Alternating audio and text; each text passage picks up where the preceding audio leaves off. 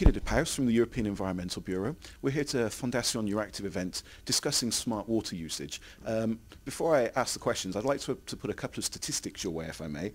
Firstly, it's widely believed that just under 1% of all water is fresh water and available to humans, and that's used as well for agriculture and industry. But there's also statistics out from the German Association for Water, Wastewater and Waste, which believes that approximately 20% of the entire surface water in the EU is heavily polluted. What do you think the implications of this are? Well, I think the implications, in a way, we know them. I mean, we have this pollution problem for a while.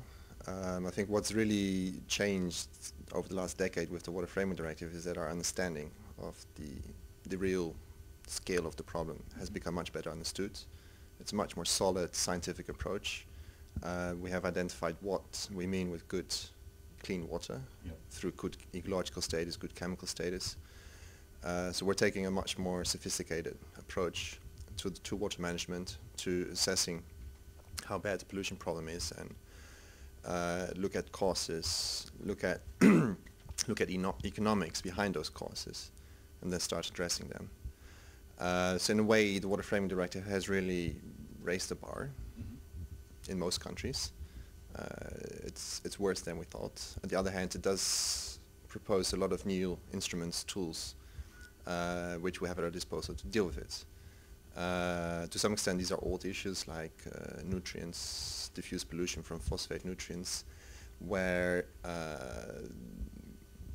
the issue, I think I would really argue at this point, is political. We're not making significant progress because of the politics behind it. It's costly, you need to deal with a lot of farmers.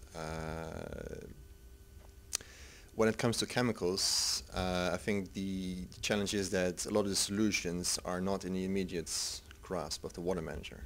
They need to be addressed through chemical policy, REACH, chemical authorities, pesticide regulations, industrial emission regulations, where there is a real challenge for a lot of water managers to reach out and to really integrate water management with all these other environmental policies. Sure. What is also, I think, really different than Neil now is that we really look at the ecology of water. We don't just see it as a chemical substance, H2O, which shouldn't have too many other chemical substances in there. We really see it as part of an ecosystem. And we look at rivers and lakes, not just as the actual water, but we look at the whole, we look at the wetlands, floodplains, the wildlife that's in there. And especially in this regard, this is a new area. This is something that has not been really addressed on any on an EU policy level.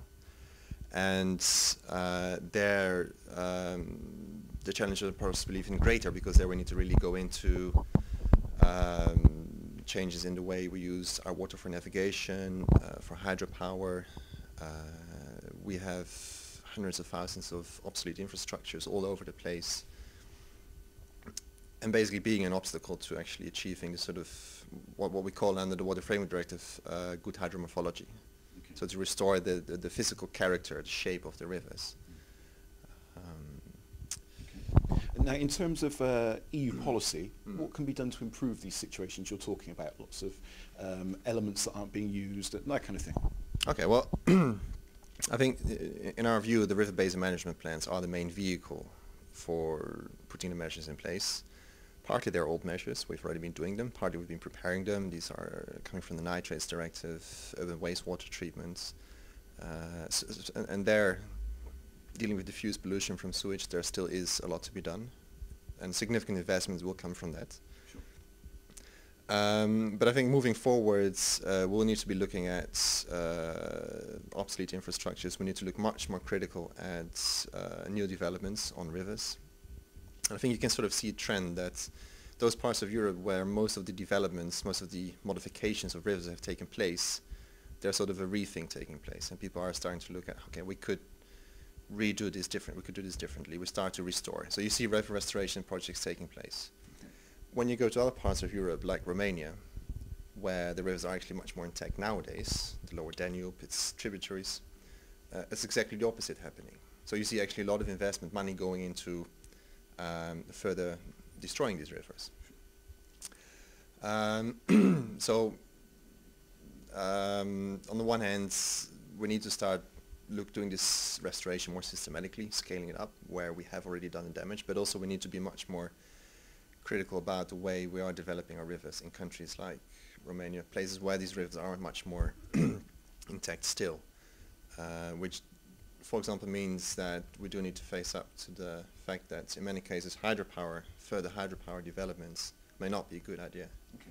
Even if purely from a climate point of view you might want to do that, the fiscal reality is that there's just not that much space for it. Same with navigation. We'll need to look at smaller boats, rain-fed rivers especially. It's a major issue. We'll have less water in our rivers. It will be more uncertain. We don't know basically whether we can actually take the boat from A to B because we don't know how much water there's going to be, and this is going to increase this uncertainty. So the way we use rivers for transport, we'll need to rethink that. So a lot of these sort of bigger questions we really need to get into, where we would argue the Water Framework Directive is sort of the entry point. This should sort of trigger it. This is not to say this is actually happening at the moment. Our assessment of the plans is that this is well, happening very slowly, very cautiously. Okay, Pieter de Pous, thank you very much.